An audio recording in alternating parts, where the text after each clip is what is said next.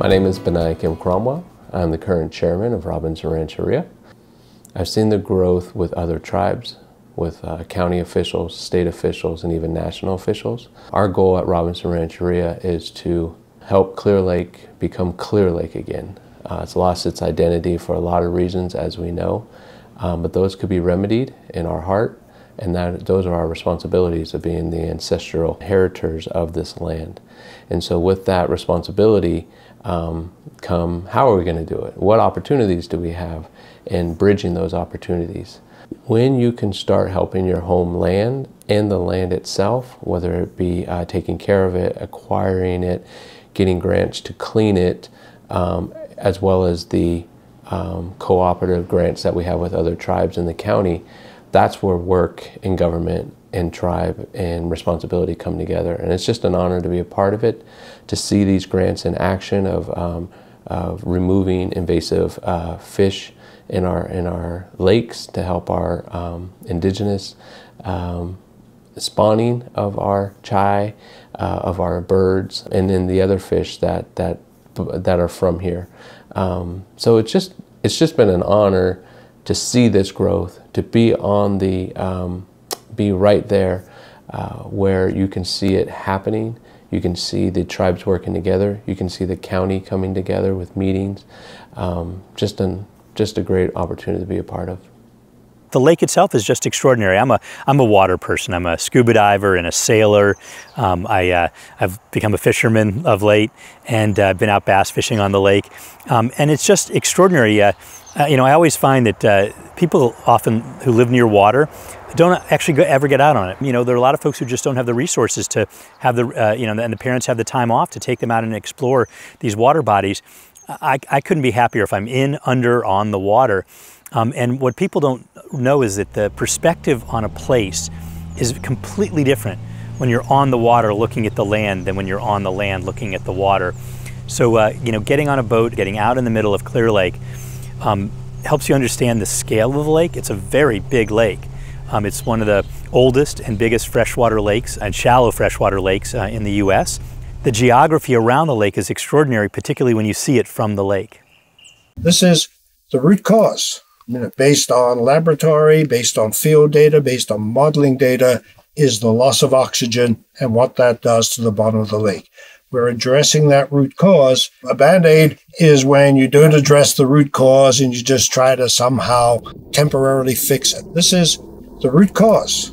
And then the lake will start to naturally heal itself, but with the addition of oxygen. What we don't know is how long it has to be applied for.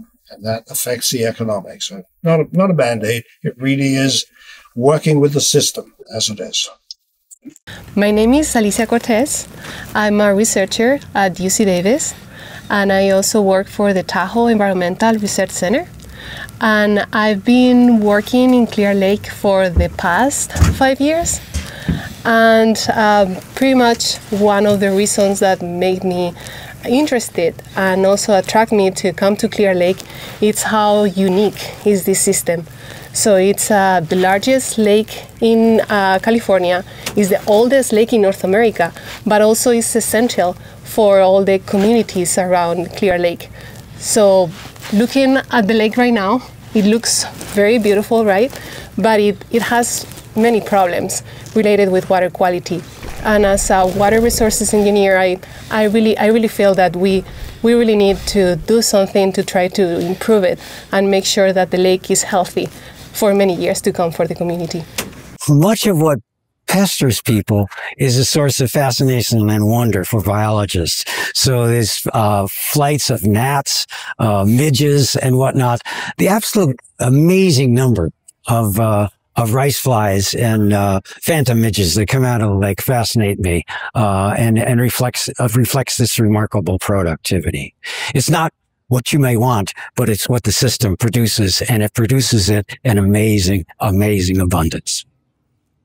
So this amazing productivity in forms that you may not appreciate is going to supply the energy, the food for the things that you can appreciate, the birds and everything else. in any kind of pest management, if you think of algae, if you think of cyanobacteria as a pest, any kind of pest management, what do? You don't just kill the pest and leave the condition the same. You have to understand the conditions that's attracting the pest, right? What are the conditions that attract the cyanobacteria pest? It's phosphorus and iron. Where does phosphorus and iron come from? The surrounding soils. These volcanic soils are loaded with both phosphorus and iron, and it's transported in sediment. What's the greatest source of sediment in California in any forested situation? It's roads. Road-related erosional sediment is the #1 transport mechanism to move dirt off the hills into a water body, whether it's a stream, whether it's a creek, whether it's a river, or whether it's a lake. So identifying the source of that erosional sediment and what drives it has gotten places like Clear Lake and the Forest Service to start moving towards eliminating or at least reducing as much road-related sediment as possible. That's how you move things in a positive direction. Clear Lake is not out of balance. Clear Lake is responding to the conditions that are there now. Okay, like I say, in 1969, you couldn't see 2 inches into the water. It was pea soup, and you can watch the data over time as management, as water quality, as water treatment improved, as old septic systems were replaced, that water has gotten clearer and clearer and clearer. What's the result of clear water? Everybody wants clear water. Now everybody's complaining about weeds. As I said before, why do you have aquatic weed growth? Because you have warm water, you have light, and you have nutrients. Don't overthink it, folks. It's that simple. There's a lot of projects that different entities are doing, agencies, tribes, whatever it may be. So this project right here is actually Hippomitl-Poma of Upper Lakes project, and it's their pit tagging project. And so thankfully enough, we're able to help them with that project. The plan is pit tag a lot of fishes and see which ones are migrating up the streams. My name is Sarah Ryan. I'm the Environmental Director and Emergency Management Director for the Big Valley Band of Pomo Indians. Our program on Clear Lake has to do with surface water monitoring, mitigation measures like tule replanting. We're paying attention to what herbicides are being used on the lake. We're looking at water chemistry trends. We're looking at cyanobacteria issues, and it's a lot of fun. It's great work. The tribe is very involved in the activities that we do, having to do with monitoring and other activities. Because Clear Lake is so different, we don't have a surefire silver bullet method of addressing issues that we see in the lake, such as over-nutrient. So she's hyper-eutrophic, which means there's too many nutrients, too many good stuff that's produced in the lake. It's a good thing for fisheries. So we have a world-class fishery, and that's because we have so much food that's being grown in Clear Lake. She's shallow, she's got a lot of nutrients. There's so much of that food web that's being built that there's so much for fish to eat, and that's why people come from all over to go fishing in Clear Lake. And those same things that make that lake so prolific for fisheries are the same things that add to those large harmful algal blooms that we see in the summer and fall that can create noxious smells, can cause health hazards if we're recreating, but it's also why we have so much wildlife and birds and cool fish species and so much productivity in the lake. It's the same things.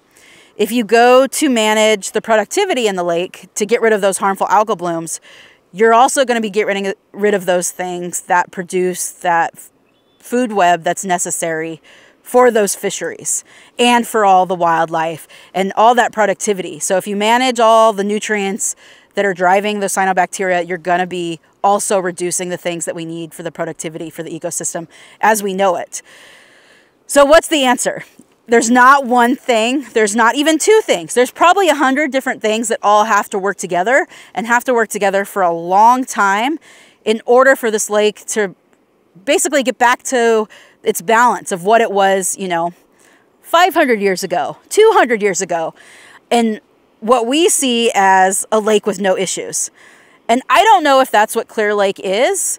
And part of the Science Symposium and part of us having research here on the lake is that we can really get all of this information together in one spot, figure out what we know, what we don't know, what we need to do in the next 5, 10, 15, 100 years to really understand and manage Clear Lake, so Clear Lake can be the best that Clear Lake can be. Not what we see Clear Lake is the best, but what Clear Lake actually wants to be and can be.